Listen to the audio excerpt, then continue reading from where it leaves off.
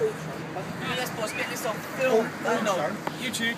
Sorry, mate, you're committing an offence. You're parked on a zebra crossing. It's an endorsable offence. He's right. You're committing an offence. So basically what you're going to do is... Yeah, but listen, I'm breaking an offence, but you're breaking an offence for doing... Right, so it's Monday the 9th of February. You're committing an offence. It's 10 to 11. It's Monday the 9th of February.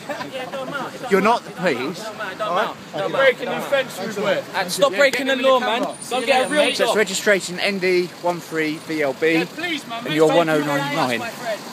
What? 1099. 1099.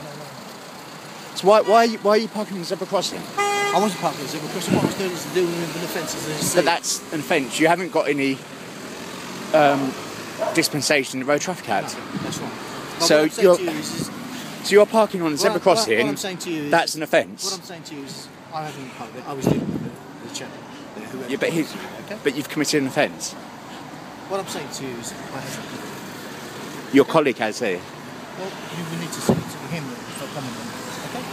Well, you should be challenging him, shouldn't you? Sorry? You should be challenging him. He will be challenged if need be. Can I help you anymore?